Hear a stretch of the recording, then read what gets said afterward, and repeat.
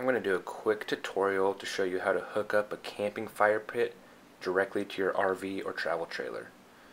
This makes it nice and convenient so that way you don't have to carry around an extra tank for your fire pit.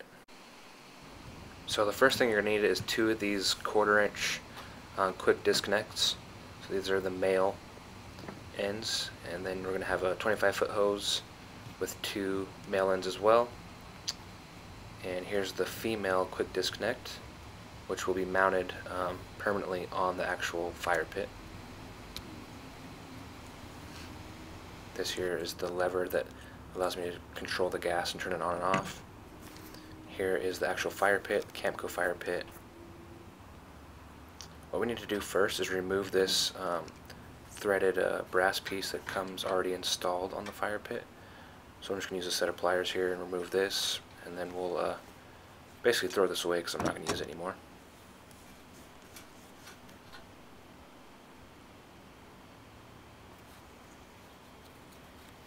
Clean off all the threads really good. So this here, we're going to need 2 of these. This is a 1/4 inch female coupling. So this will allow us to install the quick disconnects. Here's the gas line threaded seal tape. This is good, just precaution. I put this on all the threads. This is what it's going to look like when we're all have everything installed. You've got the female couplings, and then you've got the 1/4 inch quick disconnects, the male end. And you're going to do the exact same thing on both sides of the hose. So both ends will have the male quick disconnects, and then we're going to install the female quick disconnect to the actual fire pit. So now we've got the fire pit set up with the female quick disconnect. Here's the hose with the male quick disconnect. So we'll go ahead and test this out. Plug this in. It's kind of hard with holding the camera too. There we go. Okay, we've got a 25-foot hose. We'll plug the other end of the hose into the quick disconnect that's already installed on the trailer.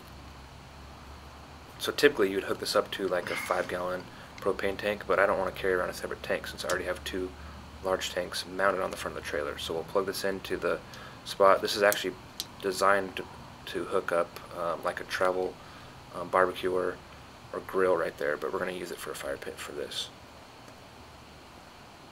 Alright, so now we're going to turn the gas on. Each female quick disconnect has an on and off valve. So I'm going to turn it on here at the fire pit. The nice thing is I can control this flame from back at the trailer to light it, and there we go. So it works. A lot of people said this might not work because the hose is so long, with about 50 foot of hose from the tanks, 25 feet from the trailer, then 25-foot external hose. But the flame looks really good. It's nice and tall. So there you go. It works. I've got all the parts listed in the description with links where you can purchase them. So here's my 2 large tanks mounted to the front of the trailer, and then it's got a hose that's already installed that runs underneath the trailer out to the back with the quick disconnect, and then that's where I've got the hook up there with the hose.